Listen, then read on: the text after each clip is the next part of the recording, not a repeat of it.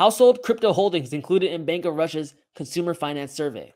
The Central Bank of Russia has added crypto asset holdings of households to its survey of consumer finances. The statistics reveal that Russian families keep more money in cryptocurrency wallets than in gold investment accounts or mutual funds. According to the document published by the Monetary Authority, a median average of the fiat value of crypto holdings among Russian households that possesses such assets is 7,500 rubles, around $255 at the current exchange rate. That over half of the families or the people who live together and share the same budget have more crypto funds than the cited threshold. The survey has been conducted over 6,000 households and more than 12,000 individuals in 32 Russian regions. 70% of the respondents were polled in the period May to June 2022, RBC Crypto noted in a report. Another 1.2% of the respondents have declared having electronic wallets holding a median average of 1,000 rubles. So Russia. Russians don't seem to have the same fear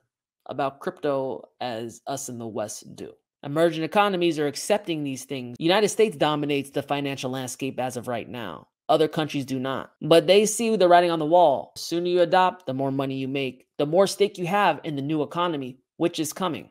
Swiss system, pretty much politically weaponized against other countries, freezing people's assets, not letting people use it. The whole world's looking at this and seeing the United States taking someone's money, not giving it back. Feelings aside about the war, economies that are not the United States usually have a more pro-Bitcoin approach than the United States.